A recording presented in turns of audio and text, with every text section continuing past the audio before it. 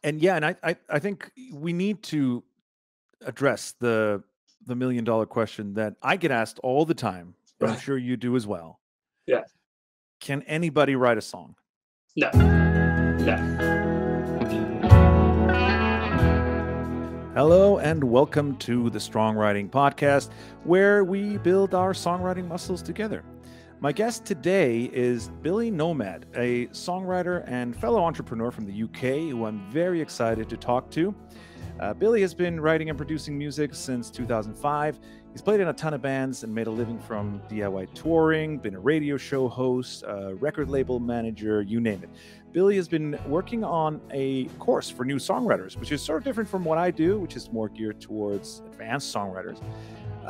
But I know a lot of newer songwriters listen to this podcast, so I'm excited to talk shop a little bit with Billy, discuss the ins and outs of songwriting, and hopefully get some actionable tips for beginners. And who knows, maybe I'll have some tips myself to throw into the mix.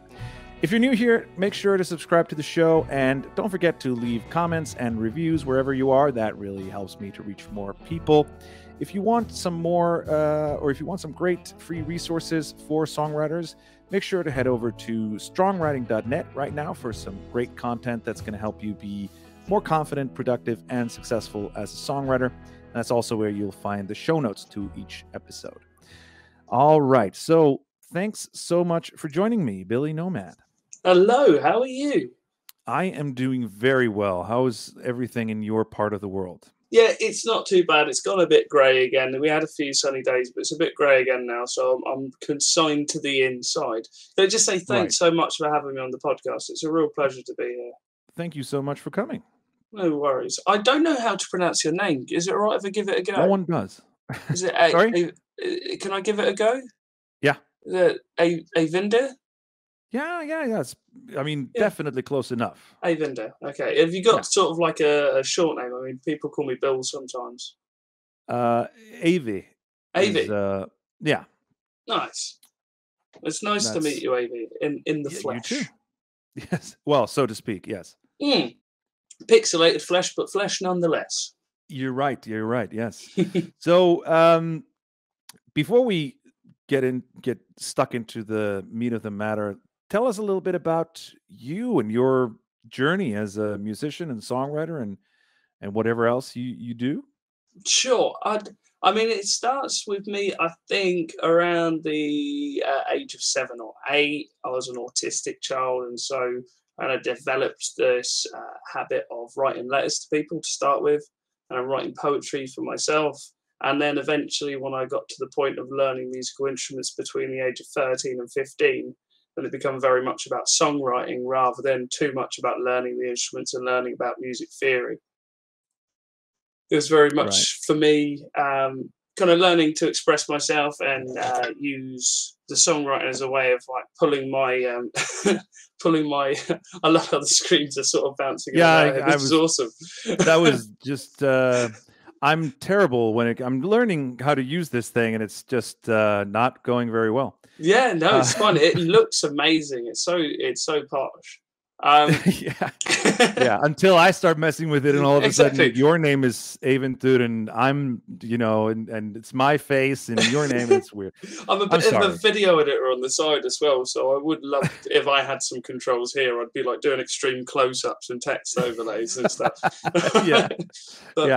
But yeah, I think I started songwriting just as a way of expressing myself and putting my thoughts into words. And then as I got to growing up, I really wanted to do music as a job. So then I started to do all the things that you were just discussing, which was basically anything and everything I could do to earn my dough from playing music every day.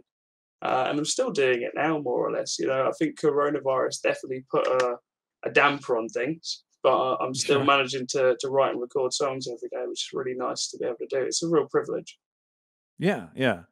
It's I think we're all familiar with the hustle and that mentality of where is the money in this? Where do I go I find I'm now as part of the record label, I'm advising a lot. I'm consulting with artists that are just coming up, and I'm saying to them the best way of making it as a songwriter, as a as a thing. If you want to do that as sort of a bit of a career rather than your full-time focus and your kill yourself career, then the best way to do is think horizontally. You know, what other jobs can you do aside from that that put in a bit of money, so that your semi-main focus can be like, right, and I get to write songs now, I get to release it online, I get to collect my royalties and be happy. And I get some lovely messages from people where they're like, we listen to your music every Sunday, and things like that. It's really nice. And to me, to be able to also be a teacher and to also be able to work with a record label, to also make films at times and write books, that's really nice. Yeah, exactly. It's about creative outlets. Yeah, absolutely. Yeah, that's right. It's just about being creative for me. I think it started with songwriting and very much led to this lifestyle of I just want to be creative. Yeah, exactly. Yeah. Mm. So you focus on teaching beginners songwriting, which is Very much, yeah. yeah, which is very different from me, because I made a very conscious decision that I wanted to focus on songwriters that have some experience under their belt and know how to write a song, but want to take that next step. So I'm very happy to because although I do have like a podcast episode on my tips for writing your first song and things like that. That's not my specialty, if you will. So you can find yourself going round in circles when you're dealing with beginners almost, because I found it when I was teaching instrumental workshops, you're doing the same 5 lessons over and over and over again, because the people you're teaching are always beginners. By the time they're done with you, they move on to somewhere else. And that can be quite frustrating, but it does allow you this area to hone in on your craft, to really understand how to deliver an idea to a beginner and a variety of beginners. Right. And I think we need to address the $1 million question that I get asked all the time, and Right. I'm sure you do as well. Yeah. Can anybody write a song? No, because not everyone is going to have the inclination to, are there? And I think there's a lot in it which is like motivation. You've got to be motivated to spend the time learning how to do something. It's like, can everyone be a carpenter? Maybe if everyone had the inclination to be a carpenter, then everyone could learn to build a chair. But some people are going to get cut. Some people are going to, they're going to find it too hard. Some people are going to get upset by the fact their first chair isn't perfect, so they'll stop doing it. Yeah. So it does take real dedication and motivation to become it, to actually carry on for a long time and really find some value in it, I think. That's a great and very honest answer. It's talent, man. I don't know if you've seen this guy. He teaches piano lessons. And he's like, talent is just some made up Greek word. But talent is time and lots of effort needed today. That's talent. Oh, yeah. Great. That's fantastic. Because I've been asked that question, and I've kind of, my answer has usually been, yeah, if you want to write a song, you can write a song. Yeah, of course you can. But going back to your point, you have to really want it. Yeah. I mean, the point I make at the start of my thing is like, we're not going to be writing perfect songs here. We're going to be writing really loose, baggy songs that you're just going to try and understand what you're doing. Start the journey towards writing really good songs. And that's, a part of what I teach my clients is very unsexy advice. It's just write as many songs as you can. Right. Yeah. It's about showing up and doing the work. And that's how you get better. And, and so once you have the fundamentals, then you kind of just have to keep doing it. And of course, there's a lot of things involved in that, like you said, motivation and all of that. But, I always like it when people talk about, it should be quality over quantity. No, because they're the same thing. Quantity begets quality. Exactly. Because then you get to choose what quality you put out there. There's nothing to say you have to release every song and promote it. And some of this shouldn't. Yeah, exactly. Some of this should just be for you. Yeah, there's a whole branch of my music that only recently I've started to go, okay, I think it's released a professional enough quality now that I'll start to release that. But for years and years, that was for me. Yeah, I mean, Uh, my first solo album, I started with I think 20 songs, Right. and then I recorded um, 15 or 16 of them, Yeah. and then I whittled that down uh, to 11, or 10, and one was like an extra, like a So you downloadable got an extra. album out of 20 songs, and I see that across the industry as well. There's a lot of great documentaries where you see bands putting together albums, and they've got 30, 40 songs on a whiteboard, and they're trying to decide which 12 Yeah. they're going to stick on the CD, which 8 they're sticking on the tape, which 10 they're sticking on the vinyl. Yeah, wow, yeah, okay. I think that's a wise thing to do, because writing more and more and more songs, not only have you got things that you can look at and go, right, what's the best of the best, but then if you need to go back and look at it like Green Day did with Uno, Dos, and Trey, they went, oh, well, we've got like 60 songs here, let's make a triple album. Right. So, and they were quite clear about, these aren't our best songs, these are the B sides, these are the C sides, but enjoy them nonetheless. Yeah, I mean, yeah, it's about doing it. That's how you ultimately, no matter what you're doing, like you said about being a carpenter. By the way, I've tried to learn to build things and I can't. My hands don't. I'm not an accurate person. I can't paint. I can't paint. I just can't do it. I can do that. That's something that I'm actually fairly. I can paint without using tape. Even I'm pretty good at that. But when it comes to building, I'm not accurate at all. I can't measure accurately. So everything, I built a home studio where I used to live in my garage. Yeah. Like a proper, like, walls and like the whole shebang, like sound isolation and everything. There was not everything was crooked. Everything. It was not a straight line in the house. It was so bad. So, did you look back at the end and go, "Oh, look at him," and just watch it collapse? I'm still surprised that I'm not like buried under there. I tried to build my mixing desk. So basically my studio desk in my old bedroom, and there was several sets of lines up the wall where I'd gone, maybe there, maybe there, maybe there. And by the time it finished, I sat down in my chair, and no lie, the desk came up to my chest here. I was like, I can't type like that. So I just got into the habit of having my keyboard on my legs. And that's what I always do now. I've got my keyboard on my legs down here. So, yeah. But luckily, this desk is at a normal height. In fact, for me, it's a bit too low now. It just feels weird. I've got a desk that raises and lowers. Oh, no, that's too posh for me. That's quality of life there, Yeah, man. I got it like really cheap. I couldn't have afforded it new. It was some company was getting rid of some furniture and I got it for like nothing. Yeah, you can't say no to free things. I had a friend once that turned down a free cookie from Subway, and I just gave him the boldest look, like, what's wrong with you, mate? Yeah. But no, that's, I mean, honestly, it's I think we're on the same page here. It's about doing the work. But when it comes to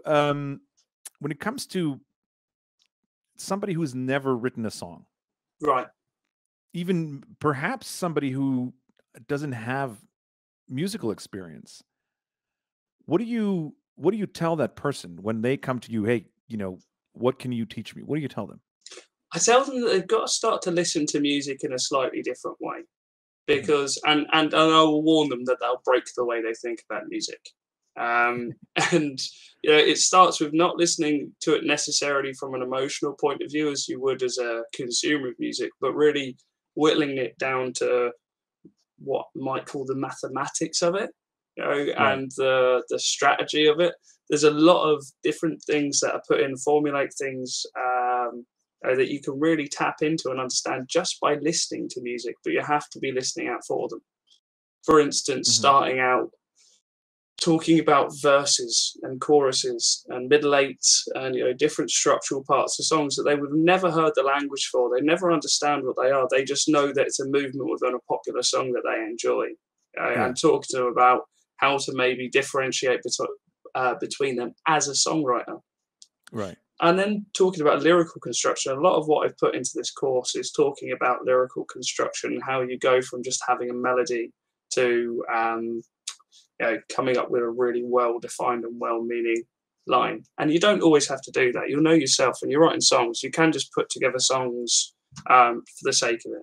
I actually, there's a line in one of my most popular songs, Happy Man, where I clearly say I'm singing sad songs for the sake of it. And you can just be doing that. And I wrote another song years and years ago where I actually laid out what I was doing in the lyrics. And the lyrics were, I'm putting love into words, I'm putting pencil to verse, and all these different things that it just was poetically describing how I was putting together songs and why I was putting together songs. But really, looking at lyrical construction, you start off by thinking, well, it's all about inspiration, isn't it? It's all of these things start from, I feel bad today, I feel good today, I this happened, that happened, and you start to, with your one-liners, go, okay, that's an inspired one-liner, and what does that inspire after the fact? Right. But by understanding different poetic structures that songwriters might use, so listening to a lot of songs, yesterday, all my troubles seem so far away, and taking that exact thing, stealing it, cookie cuttering it, and going, right, so I want you to make your own lyrics up to that, just make up silly lyrics like Paul McCartney did. I think he said scrambled eggs. Scrambled eggs. Oh my darling, you have lovely legs, or something. And doing that yourself, and kind of going, okay, I'll make up a silly verse, and then talk about melodic construction. So you go, okay, how can you change the melody slightly to get a different feeling line out of that? And that's really what I try and do. I try and get people to understand what other songwriters are doing. Because it's like, if you want to be a good carpenter, sorry to keep going back to that point, and I don't know why I'm doing it, but you really it's triggering me, man. Sorry, I'm really good at making walking sticks because they're just one long shaft of wood. I can't make chairs, I really can't. But you'd have to look and understand what a chair is and how it works and where the support comes from and all that. So without doing those things, you can't just like get a hatchet and go, right, I'm building a chair today. Right. Well, I mean, I'd argue that you can. Okay. And that's how I started out. Certainly, me too. I didn't know any rules. No, I had no idea what I was doing, and I didn't know. I knew a little bit of music theory, but not like practical, like the practical music theory for songwriting. I knew chord structure and things like that, so I could figure out any chord. I could sit down at a keyboard and I could figure, okay, so how does this work? Because I learned watching a keyboard, even though I studied guitar. Yeah, I kind of learned to feel it out with chord structures. It's funny, when I started to learn scales and chord charts for scales, I was like, oh man, I kind of had it figured out without knowing I had it figured out. It was sort of the same with me. Yeah. But it took me many years to learn. And actually, even when as an adult and I had already written a bunch of songs, I learned about the circle of fifths. Oh yeah! Oh my God! This is a revelation. This is I knew that C and F go well together, but I never knew why. Why and A minor? You go. Why are all of my songs going C, G, A minor, F, and then the chorus is going A, F, C, G? You know? Oh, right. Exactly. It's because they're cousins. Right. It's because that's how music works. Okay, I understand now. Yeah. Okay. But before I was like, okay, I have to try out every single chord I know and see which one fits. And then it was sort of, oh, there's a shortcut. See, one thing I love to do now as someone who's quite an experienced is make it up still, break the rules. So you go an E, F sharp major to an A major. You go, oh man, that's not. You're breaking the rules in a few different ways there, but it sounds great. And if you put piano sort of complementary melodies in certain parts, then it starts to really come together and take on some character. Absolutely. But here's the thing. What I have found when it comes to those sorts of things is that once I knew the rules and I knew why I was breaking them, it started to feel just become natural. Yes. So inserting an E major in a C major song, it doesn't belong there, but it lifts the song.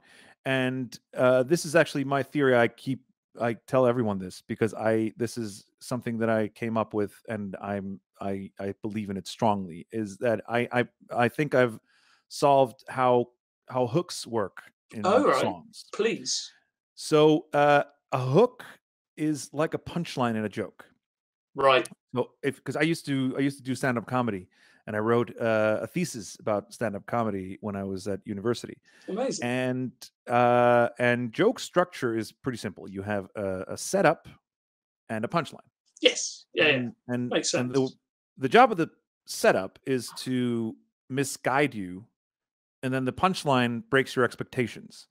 So Yeah. the setup sets up certain expectations, and then there's a surprise, there's a twist, and that's what makes you laugh. Especially when you look at like knock knock jokes and chicken crossing the road jokes and things like that. You certainly see. Yeah, those are like the simplest form of jokes. I mean, I don't know if you heard about the controversy around the Jimmy Carr joke recently, his Holocaust joke, but that was a perfect one because that actually put that in the mind of the audience. They did that to themselves with that joke, and that's quite clever. You know, they set their own expectations, and then they blew their own expectations by laughing at it. And it's like, oh no. Yeah. And of course, you know, you could go into a whole complicated discussion of how that works exactly, but you know, it's surprise. Laughter is a defense mechanism, but Yes. it's like a pleasant surprise. And to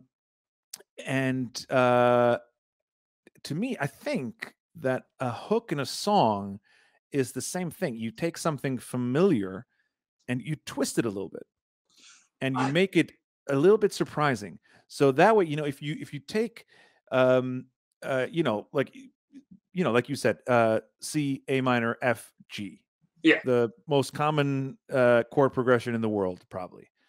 Well, aside from like the blues, you know, but you know, one of the most, but definitely you the take that most one, popular pop standard. yeah. So you take that one, and then you switch out one of the chords for something different. Then immediately or maybe you only do it like every third time or something. Then you do an E minor instead of the G or whatever. Then yeah, I can remember a song in particular that used to do it, and it used to irritate me when I listened to it because you'd expect the G at the resolve, but instead it was like an F major 7 or something. You go, oh, yeah, but there you go. That you remember that song, right? Yeah, absolutely, 100%. So I think that, you know, both in terms of musical hooks and lyrical hooks, that's kind of what sticks in your mind, is something that breaks your expectations a little bit, but still is familiar enough for it to feel comfortable. Yes. You know, and that's why very, very weird songs rarely have that same catchiness, because they're too far out there and they're not familiar enough. Yeah, that makes sense. So that to me is, you know, so that's another reason why I think that, you know, learning the rules and knowing when you should break them and when you should not is important. And I think that with that in mind, it very much depends on someone's objective when it comes to songwriting, because is it because you want to sit and experiment with music on your own terms and you know, cathartically express yourself, or is it because you want commercial success? And definitely, if you're heading towards commercial success, the more rules you know, the better. And actually, it's not just then about the rules of music; it's the rules of the industry as well. You have to know. But absolutely. I think when I started out, it was just with the guitar. I knew 3 chords and I made up the rest, and I still very much sort of stick to those base set of chords. And I just started to learn I Don't Want to Set the World on Fire by the Ink Spots, and that's like the most challenging song I've learned in terms of jazz chords and things. But really, I didn't know the rules, but like I said earlier, I definitely found a few on my own, and I think naturally a lot of these rules exist because people naturally find their way towards these things. Like you say, familiar. Nursery rhymes are something that's so familiar to all of us. And the amount of times I lean on nursery rhymes in my songwriting, because I know that it's something that immediately people will hear and go, I know that. You know, the nursery rhyme, run, rabbit, run, run, run. The farmer's going to get you with his big bad gun or something. Don't think I know that. It's an old folk song as well, but basically I changed the melody for that and turned it into Run Rabbit, which ended up being one of the most popular songs from my first album. And I think because of that, it's because the first line is, "You better run, rabbit, run, rabbit, run. The farm's going to get you with this big bad gun." Yeah. Like, certainly for people that are aware of that folk song and that nursery Yeah. rhyme, they'd go, "Oh, well, okay, that relates to me straight away. I get what he's trying to say here." Yeah. I did a song for an upcoming album that I've been working on for years, um, which is called Little Pig, Nice. and it's got this whole story, but the whole thing is based around nursery rhymes. So there's the three little pigs, there's little boy blue, little Bo Peep. It's all in there, and that's sort of touching on those. I do this a lot. This is a part of what I teach too. Is when you're coming up with lyrical ideas, start with cliches or references Yeah. or whatever you can, and it's the same principle. It's find those things that people are familiar with and put a twist on them, and then you're gonna hook them. Tom Waits does this all Oh, the I time. love Tom Waits for that, and exactly that. I think Yeah. that's one of my biggest influences when it comes to that sort of like playing with a nursery rhyme, Me too. playing with the really like mundane and making it something almost dark and really Yeah, meaningful. exactly. There's a line from the start of one of my songs, "Do You Feel It?" and it's on the album Airwave Invasion, which is on my Bandcamp. It's like one of these albums that you can only get in one very specific place. Right. And it's a song called "Do You Feel It?" and it was a song I was writing about society at large, but from a very innocent perspective. And so the Right. first line is, "Poor me, silly old me, tricks are for kids and I fell for free." And it's that tricks are for kids thing that like really came to me first. It was kind of like, as adults, we don't think we're susceptible for tricks and cons and things Sure. like that, but actually, we're still very childlike and naive at times. So for especially an American audience who are very much aware of, silly rabbit, tricks are for kids, that's going to relate to them, and it's going to relate to that child in them that remembers that. And so that's where I Yeah. was coming from with that line. But also it says a lot about other things like, say, the naivety of adults. Oh yeah, exactly. Yeah. I think that's great. And speaking of, because we're talking about we were talking about Tom Waits and all that. Yeah, One of the things that you talk about is learning from other artists, that's right. and I'd love to hear your take on that. Like, how do you go about learning from your favorite artists? I suppose so. Like I was saying to you earlier, I'm not sure if we're on the air or not, but I take sometimes a very holistic approach to my songwriting. So when I listen to an artist, I tend to listen to them a lot. And I Right. tend to become quite obsessive. I did download their entire discography and I'll listen to them a lot. And if I like someone, I'll try and get all their records and I'll listen to them. And I guess what I do, I kind of assimilate some of their style. Now, if Hmm. I was to say to you Kings of Leon, and you went back and you listened to the entire back catalogue of Billy Nomad, there might be one or two songs in there that you go, "Oh, that sounds a bit like Kings of Leon." But Right. there was a certain something that I listened to around that time that I was like, yes, it's that. And I suppose with Kings of Leon, it was because I was listening to the very early albums first. And it was the fact that they were kind of like these neck of the woods or like country boys that had a studio that could basically make up whatever poetry they wanted. The lyrics were more or less meaningless, and they were Hmm. just having a wild time. And because I was in punk bands at that time, it was like, yeah, this suits me perfectly. So I guess the attitude and the music that came off from Kings of Leon, where I suppose lyrically, definitely from the Beatles and Bob Marley, Paul Hmm. Weller, and people like that that were really talking about social issues and different things. So that kind of what I took from them was just kind of the bravery to kind of go, and now I'm going to talk about this thing that's really personal to me. A lot of Yeah. songwriters, I think, struggle with that to start with. They go, Right. "Oh, it's not really what I'm trying to say," and you get that emotionally. So, don't you? If you're in a difficult conversation, it's really hard Yeah. to find the right words. So it's no different with writing a song. Yeah. And I guess, from a lot of the other artists like that I was listening to, the Police as well. The Police are fantastic. When you listen to Man in a Suitcase, that perfectly kind of described how I was feeling when I was touring at first. And I'm going from this place to the next, go from this Yeah. place to the next, and I'm just a man in a suitcase. I live in hotel rooms, and so from that, it's being able to talk about mundane and every single like boring thing in your life. I talk about tea and toast quite a lot. Yeah, so it's and pot noodles, I think, got a mention years ago. I think I mentioned pot noodle in a song because it's a big factor in my life was eating pot noodles.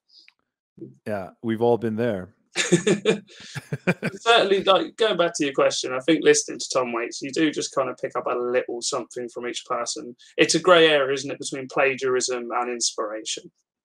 Yeah. If you listen to a song and you go, right, I'm going to copy that entirely and I'm just going to change the lyrics or one chord, then that's probably not very creative. No, but, you know, my experience is that, especially when I was learning the craft, I spent a lot of time learning to play my favorite songs. Yeah, absolutely. I learned to sing my favorite songs. I think that's where I got a lot of ideas for vocal melodies from. Yeah. And so that would kind of lead me to learn new chords, and learn and get ideas for chord progressions that I never would have thought of. And I use this as a trick to get out of a rut. And I have an episode.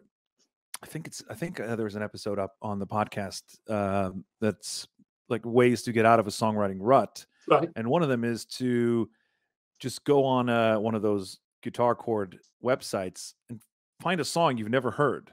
Yeah. And play those chords. Okay. There's no way you're plagiarizing the song because you don't know the song. Oh, absolutely. Yeah. I mean, a lot of these things. Every chord progression's been done. Yeah. They're all standards. So, yeah, it's, you know, there's only so many ways you can put 8 chords together. Absolutely. So that's, you know, that's one thing that it's a very, I call it ethical plagiarism.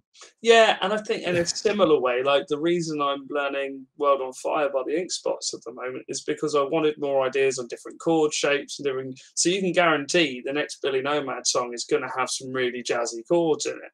And am I stealing those chords directly from the song?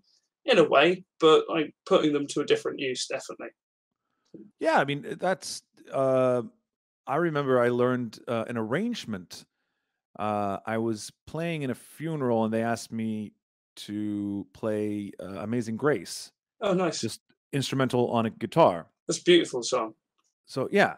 So it was just, you know, as they were carrying the casket out of the church, I was playing that, you know, just solo on an acoustic guitar. Wow. And so I found some arrangement somewhere and learned it. And it was so beautiful that I went and I took the scales and the melody shapes from that, and I wrote a song around that. Oh, nice. So it was nothing like Amazing Grace. Yeah. But it was just using the ideas that I learned from that arrangement. And I think that's kind of what at least that's kind of the sense that I'm getting from you. Like what you get from other people's music is, you know, you can take ideas and kind of develop them for your own purposes. And that's not absolutely, that's 100% right. Yeah, and that's not, you know, I don't think that's ever gonna, I mean, of course you have to be careful not to stay too close to the original. Yeah. But you know, like chord progressions, chord shapes,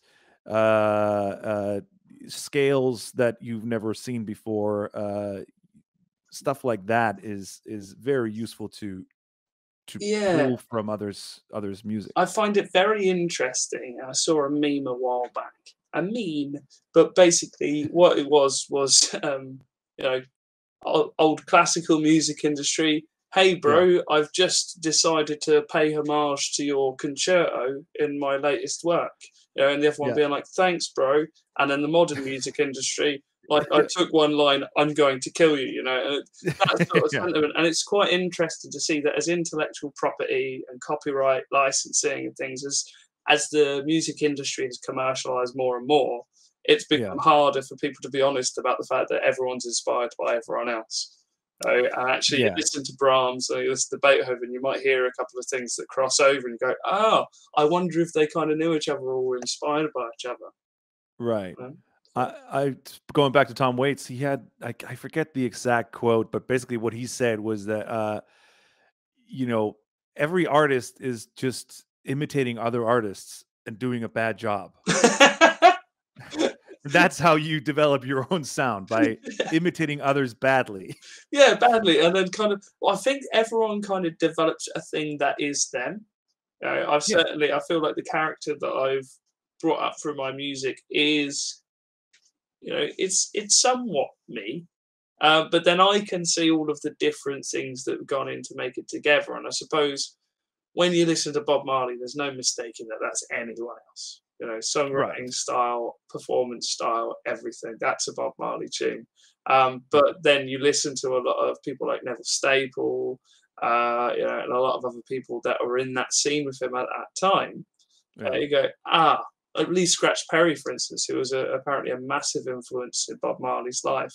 You start to see where all those different things that make up Bob Marley come from. And I love Yeah. that. I really do. That's one thing I love to do when I listen to a new band, is kind of sit there and whittle down who I've heard that are similar to them. And we were doing it at the radio station the other night, and my friend Emma turned around to me and went, "Oh, no, not that one. It sounds nothing like that." And I love that she's able to kind of go, "No, I'm not hearing that." Yeah. It's like we all Yeah. hear different things in the songs, don't we? Yeah. Same with same with Tom Waits. You talk about somebody who's instantly recognizable.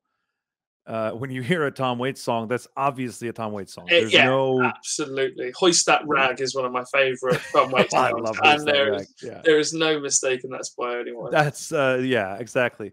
But still, you can break it down. Captain Beefheart, Yeah, obviously. The Rat Pack in the yeah. earlier stuff, you hear Especially the the soul-y stuff, Sinatra. yeah, the swingy stuff, I should say. Yeah, yeah. Catchy swingy stuff, yeah. Yeah. And even, before that, even, Bob Dylan Yeah, and Woody Guthrie, that sort of stuff. And then, later on, you hear even in his later, you can hear like Wu-Tang Clan influences. So yeah, you can break it down to a lot of different influences. uh, The yeah. the uniqueness is that what he like the Frankenstein monster that he creates from those different parts, that's the secret sauce. It's funny that you said earlier, write songs and write a lot of songs, and that's something that Tom Waits has done over many, many Oh yeah. years. And he's always stayed in touch with music. He likes the Yeah. music that's out right now and makes a point of listening to it. And I think that's really important, is not to kind of have your ideas and then get cornered by, okay, I write songs like this. Exactly. Still to branch out and keep on learning. You're never going to get an expert songwriter out there, unless you've been doing it for years and years and years. Unless they're an old sage in a cave going, right, I'll teach you how to write a hit song every time. I can't consider anyone an expert songwriter. But then it's not always about getting hits. And I do No. try to make a point of telling people, especially beginners, if you're getting into it to make hits and to make money off of it, you're probably setting yourself up for failure in some ways. But don't lose hope. Be objective, Well, and you can I make think a career from it. I think. I think if you're getting into it to have hits and get rich, then yes, you're setting yourself up for failure.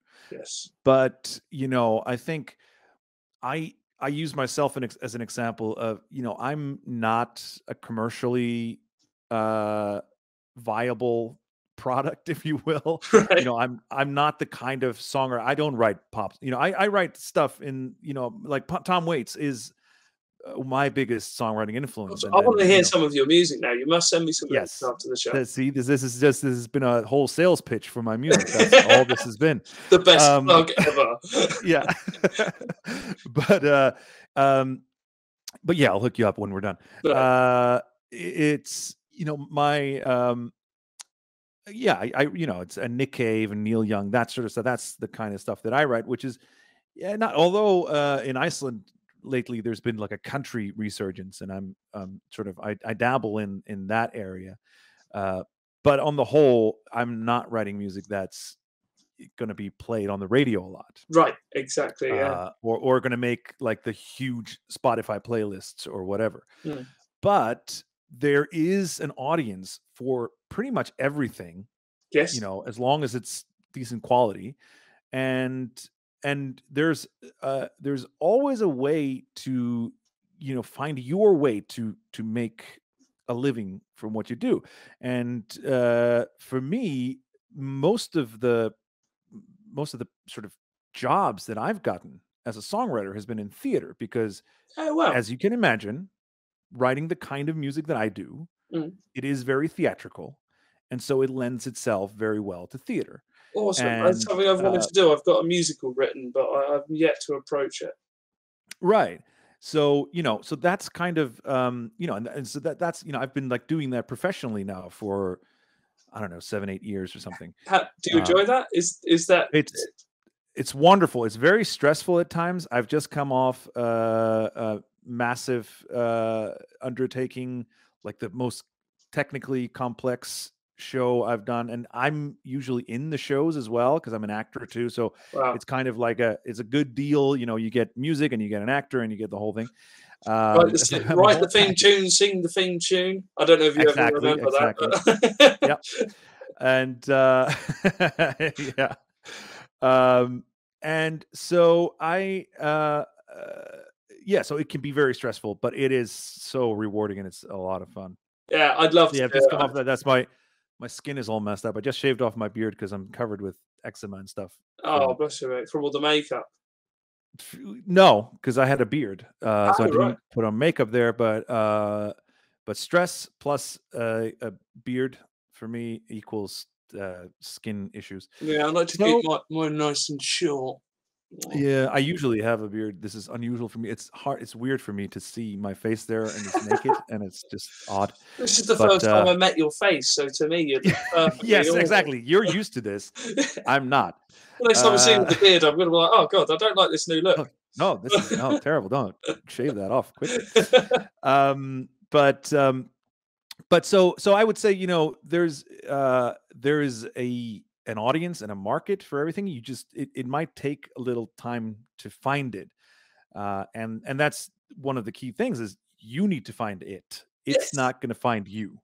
Yeah, the If the interesting thing is like one of the first things that got me into the industry as a professional in the industry was that I heard a figure that every artist needs 1,000 patrons. You know, as long as those yeah, 1,000 patrons are paying £100 a year, say that artist is earning £100,000 a year. yeah, Right? So once you take off margins, it's a little like less realistic, you know, when you look at that. But there's a yeah, fundamental message in there is that really there's 8 billion people on the planet, and if you're willing to work on your craft and build a community around it, which is what a lot of people forget, they become isolated and alienated. But build a yeah, community around it. Be the person that's always playing music outside the local coffee shop, and you'll start to make some headroom with it. It became really important for me in my late teens just to busk.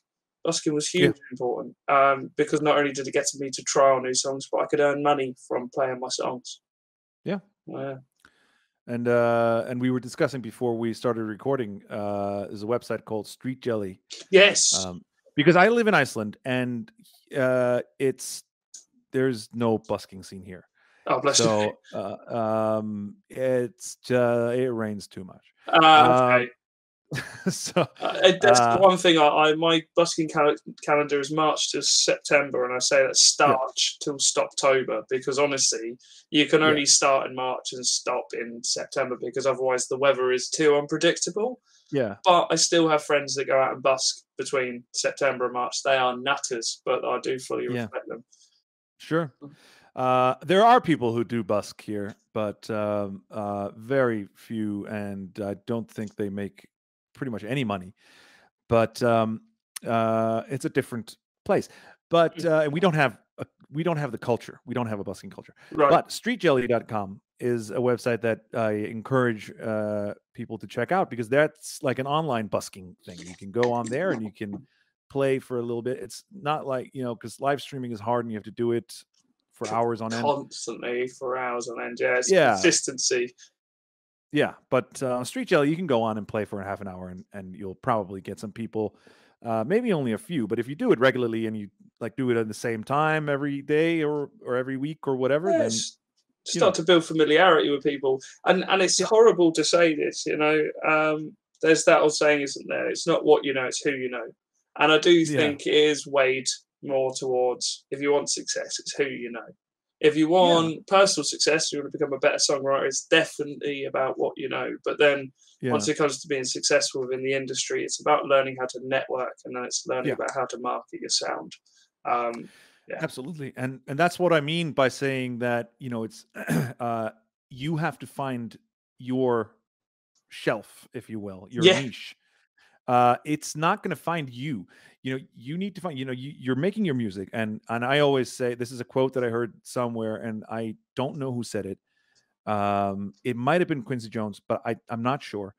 But it's the greatest quote that I've ever heard. And I quote this all the time is, find out who you are and be the shit out of that. Yes. Yeah, and I like that.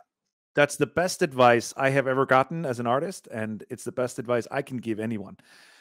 Because it's as long as you just figure yourself out and are true to yourself and your vision, then there is an audience. What you need to do is be proactive and get out there, get in as many different venues as you can. Try out, maybe theater is for you. And so then try contacting some local theater groups and see if they need music for a show. Maybe that's, maybe you try it and it's not for you. That's fine. You've tried it. So now go, maybe. And my next thing is now I want to get into music licensing for film and TV. Awesome. So, I've seen that's a really valuable avenue, especially in games as well. Movies, TV, and games. Definitely games.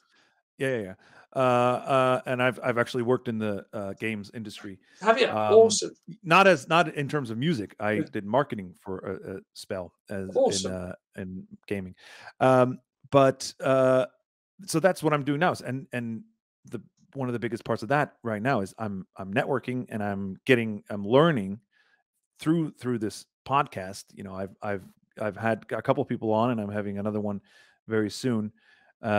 People who know the industry and have given me a lot of tips. And so, this really, for me, for the most part, this podcast is kind of like a learning opportunity for me. I meet people and networking too. I mean, I'm not ashamed to say that.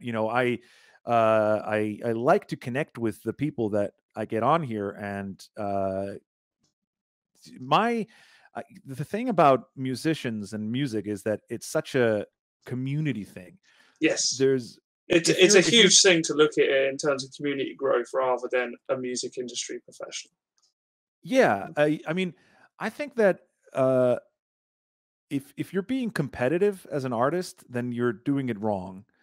You should always be happy for your fellow artist's success, because whenever somebody gets successful, that means that there's more potential for you to get successful, because they're leaving. If somebody gets, I've never understood the, people getting jealous of others getting a big break, because them moving on means that there's now a vacancy where they used to be. Yeah. So I definitely think there's definitely a lot of mental health problems within, the creative community. And I think that kind of inexplicable jealousy and hatred towards and resentment. And I often found it when I was touring, and it was the younger bands that I'd meet, not necessarily individuals, but bands I'd meet, that you'd walk into the green room being a seasoned musician going, "Hello, everyone, how you doing?" And they kind of stand there giving you this look like, "Who are you?" And it's like, no, chill out. Like we're in freedom land now. And there can be a lot of that, and I think it does stem from like certain unknowns and fears, but definitely a lot of creatives that I know do suffer from some mental health problems. That's actually a topic that I talk about a lot, is creativity and mental health, and I think there's that's a really double-edged sword. I actually did a whole episode on it. I've done public talks on it as well, because on one hand, creativity and creative endeavors are really good for my mental health, and for a lot of people get a lot of release and stuff like that. But on the other hand, I think it's very common that people think that their mental health issues are somehow helpful in their creative pursuits, and that is very dangerous. I certainly did for a very long time, and it was as if I couldn't bring myself to write the next album unless I was willing to sabotage my social life and my professional life and go back to my bedroom in my mum and dad's house. It was a real sort of negative cycle that I was in. Yeah. And it didn't help my songwriting at all. It's like you say, No. you're better off writing more songs. So be in a good state of mind. I didn't realise until recently I live like a prince now.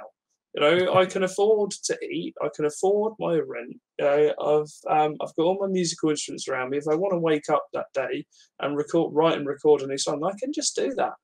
Yeah. And that's a real privilege. And the thing is, I think society at large doesn't realise how easy life can be in terms Yeah. of what we actually really need in terms of medical infrastructure and food production. You could take someone like me and go, right, okay, this week you need to do 4 to 6 hours worth of food production work. And I'd probably go, okay, yeah, it'd be good exercise. So Yeah.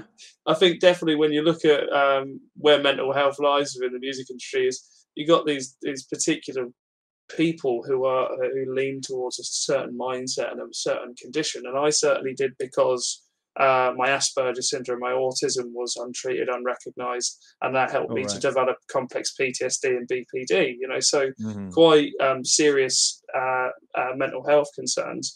But a lot of that was self-perpetuating because I was a songwriter and I was trying to work in the music industry. So you're Yep. very right. You have to be aware of that and you have to be wary of it and not pursue it. I know people that are in their 40s and 50s and still in that negative cycle. And yet when Yep. you look at their careers abstractly, they're not any further on. They're still Yeah. doing the same 4 pubs. They're not making any money from it. And their character is diminishing. They're dying. It's Yeah. such a sad thing to see. But I really try and advise young people against that and kind of go, no, just be creative and positive. Build a community. That seems to be the best way. And if your mental state is such that you feel like you have to engage in negative behavior in order to draw a song out, then I would suggest seeking counseling, not continuing to write songs. You can write songs Oh yeah. once you're in a better state of mind. I honestly would, because for years I did it, and then as soon as I sought therapy, I was like, this hasn't broken my ability to write songs. I can Yeah. still write perfectly good songs and perfectly well-meaning songs. And actually, I wrote my first few positive songs for the first time Yeah. in years recently, and that was really nice. Yeah. Uh, I mean, what I always it's such a vicious cycle, and I did this for years too. I've suffered from depression and anxiety for Bless you. most of my life, um, and um, and it's an ongoing struggle, Mm. as I'm sure you're aware. It's not something that goes away ever, but No, I you woke up in learn a to deal with miserable it. mood the other day, and Yeah, yeah, yeah, yeah. I mean that happens. I have my bad days and I have my good days, and the majority of my days are good, so I'm in a good place. yes, Um, but I thought, I fell victim to the suffering artist fallacy to think that, oh, yeah, this is sure I feel miserable, but my music is coming out great, which is bullshit. And then I kind of realized that after I'd gone to therapy basically to save my life, I realized that, hey, all the experiences that I've had, a lot of which have been miserable, yeah, um, they're still in here. I yeah, don't have to relive them. I can draw on them as fodder for my songs to write really emotionally investing songs and tell stories about people who are going through things, maybe not the same things that I have, but people who are maybe experiencing the same emotions that I have without being there. yes. And what that enabled me to do was then to actually start producing my music, because before, yes, I was writing a lot of songs, but I didn't have the drive to follow through because of my depression. That's right. I got to a point for many years where I was like, I wasn't willing to release my music online. I'd only do Right. CDs because I was like, yeah, no, but if I stick it online, it'll be up there permanently. And I was doing 50 CDs an album at that point, so it was very easy for me to like give out 10 to a few family and friends and sell the rest at gigs over the space of a Sure. year, and yeah, everything was fine. But yeah, it certainly it wasn't any idea of commercial success. It was kind of self-actuated success. Where I was like, well, this is as far as I want to be, and I don't want to risk, getting into deep trouble by building a legacy online. Right. Yeah. And that, I think, is that's another thing that I always talk about is, that it's that's like a confidence thing. And like we've been talking about, for beginners, it's just about getting your feet wet and learning how to get the ball rolling. Yeah. And then as you move further along, it's about keeping the ball rolling. And that's a major roadblock is, sabotaging yourself, not having the self-esteem and the confidence to just follow through. Yeah. And that That's I think is happened. 90% of having a career is just following through. And like we said, networking. Mhm. And that's how we went off on a massive tangent there. We were talking about beginners and we're into all kinds of things, but Or music I like industry it. and society. Yeah, I mean, I'm a bit like this. I'm somewhat the king of tangents around my parts. Yeah, certainly when it comes to starting off, it could be a lot to think about, and I think that's why conversations like this are valuable to have, because a Yeah. lot of the problems that I suffered with when it came to getting over just songwriting, and actually putting that songwriting to some use, I found I didn't really know a lot, and there was no one around to tell me, and to Yeah. kind of guide me. So it's good that we have conversations like this, so that people can tap into that and kind of go, oh, okay, it's just an industry. I can make sense of it. I don't have to do it all today. I think Yeah, that's the most exactly. important thing. Is like having a realistic approach to growth. Uh, Yeah. a lot of people, And they'll that's release things on YouTube for 2 weeks and they go, oh no, I'm not getting an audience. I won't bother anymore. Whereas like yeah. statistically, 5 to 6 months is sort of like when you even start to see increase. Yeah. Yeah. That's something that I'm terribly impatient as a person. And Hmm. so that's definitely one of my problems. It's just sticking with it, just keep doing not when it comes to songwriting. I mean, that's something that I just do naturally. I've been writing songs since I started to play music. I was writing. Yeah, I can't see I'll myself do ever that. not writing songs. Even if I wasn't doing it as a job, I'd still do it for fun. Hmm. Yeah, I think Absolutely, yeah. a lot of people kind of see it as all in or all out, but then songwriting Yeah. can be a fun hobby. It can also be sort of a job, like say in theatre or in movies and stuff like that. Or it could be Yep. something that you go, all right, I want to be in the music industry. I want to be on the scene. Yeah. Yeah, so it's actually it's great because it's a multi-application skill that you can take and put into all sorts of different things. Absolutely. And I think it's a skill that you can use. There are so many ways to work as a musician and as a songwriter. And I think a lot of people they either focus on writing songs for other artists or being a touring musician. Yes, But yes, that's right. which are of course the two sort of major ways that artists or songwriters make a Yeah, living. But there's so much else. There is licensing, there is theater, there's writing jingles, yeah, the list goes on. And there are a lot of people who make a full-time living just selling albums yeah. online. That's a very viable way to make a living. It's Um, interesting to see that a lot of the friends that I had around the scene when the internet started to move towards streaming, they're highly successful now, and they make a living out of just their streaming alone. Where I'm a few years behind them because I went, no, I don't think I'll do that yet. So yeah. it does go to show that if you're willing to invest the time and keep it up Mhm. for a number of years, then you will start to see full time income from it. Yeah, Yeah, it's all about strategy, I think, though. I think again, going back to what we said previously, it's most of it is about finding your audience. Right.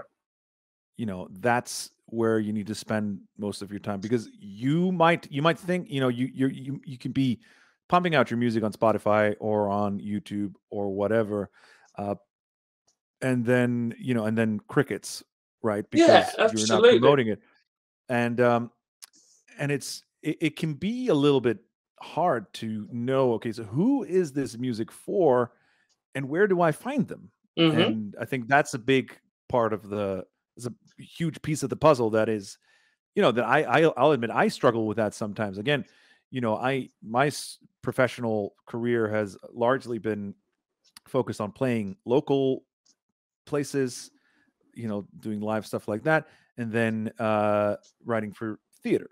Right. So finding the right playlists to submit to, or stuff like that. I've seen success using Facebook ads, Right. because there you can, and selling music, because there you can easily find, okay, I want to target Tom Waits fans, and I Right. know they're gonna like my music.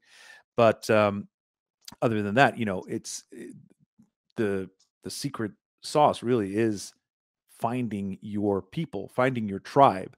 And like you said, you need 1,000 true fans. And so Yeah, if you find exactly. 1,000 people who really love you and are going to pay for everything you do, then you're going to be successful. But That's it's going to right. take time and work. And it's looking at sort of that idea of success, isn't it, and what that means? Because for a lot Yeah. of people, that means having never-ending floods of money coming in and opportunities coming in. But really, a more definable definition for success is that just not giving up, just carrying on, Yeah. waking up and going, right, I'm going to carry on doing that. And then another thing is just that idea of objective, like, what are you trying to achieve in terms of success? Do you want loads of money? Do you want people to Hmm. recognise you as a household name? Because honestly, as a record label, our biggest successes have been viral successes that we have had no impact in creating Yeah.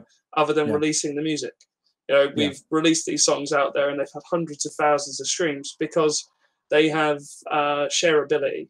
Yeah. The people listen to them, they share it with their friends like it, so they share it, and it's annoying because you can put so much time and effort into writing a really what you feel is a really compelling, inspired song, and it Yeah. really, even when you're marketing it, only get 10 to 100,000 streams.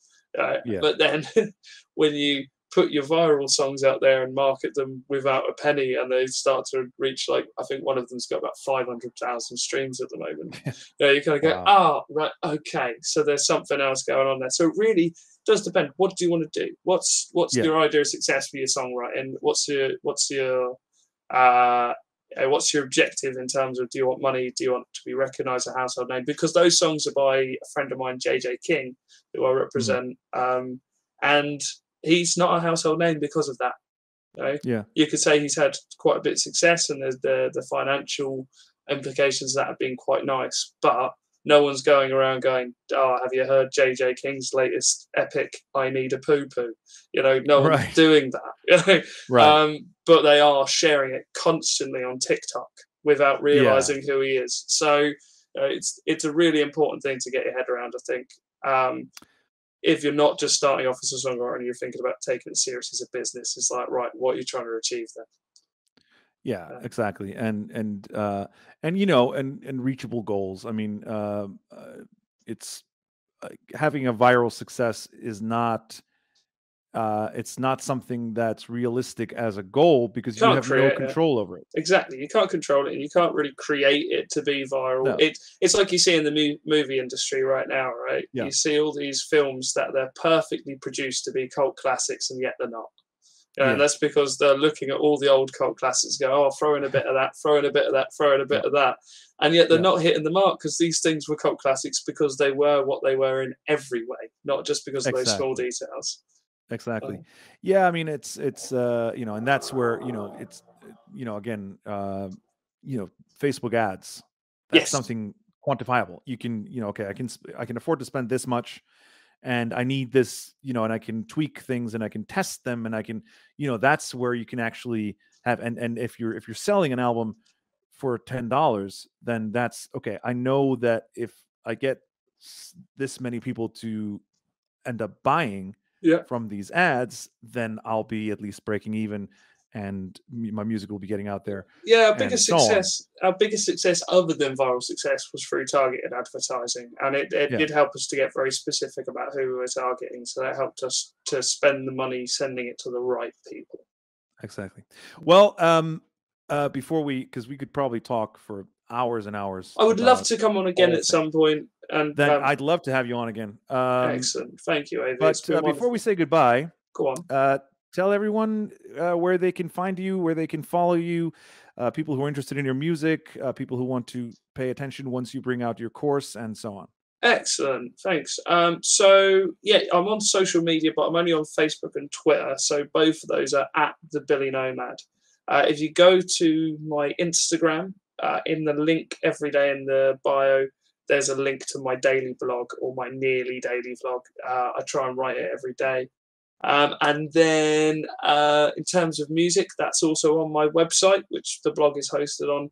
But you can go to billynomad.bandcamp.com, and I'm running a deal on there at the moment where you can buy my entire discography for, I'm just trying to work out what it will be in dollars. It will be about $20. But that's 4 albums and 5 singles, I think. But over here, that's £13.71.